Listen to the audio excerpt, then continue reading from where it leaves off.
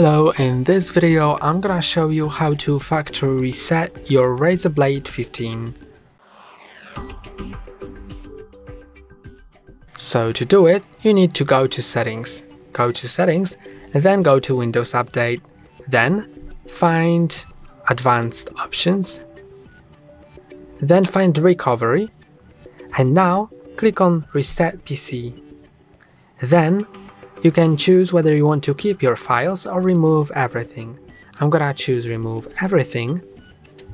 Then you can choose whether you want to cloud download or local reinstall. The cloud download will download the newest Windows version and reinstall it freshly. The local reinstall will use the version that's already on this PC, and it will just clear it up. So I'm gonna select the local reinstall because it's faster. And now you can also click on change settings, and here is an option clean data, which you can, when disabled, it will be quicker but less secure.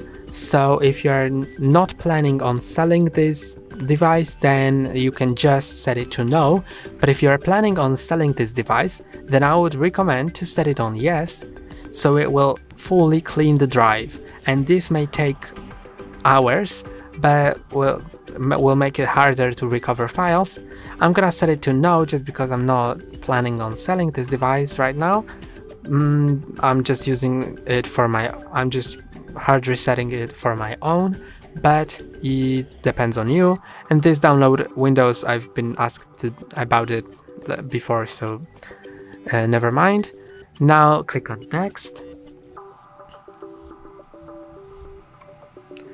And now it says what it will do, and it will actually take maybe half an hour. It depends on various things, how much data do you have and more, and the speed of your drive, but it usually takes half an hour for me. So let's click on reset, and now it will start preparing.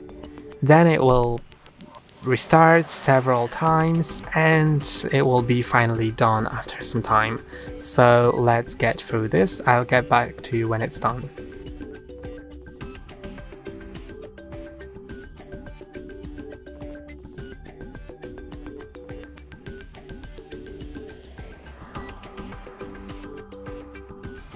And it's done.